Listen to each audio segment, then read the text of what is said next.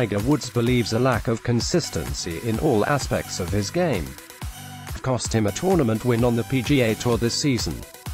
The 14-time major champion has struggled with long-term injuries over recent years, but appears to be over them in his latest comeback.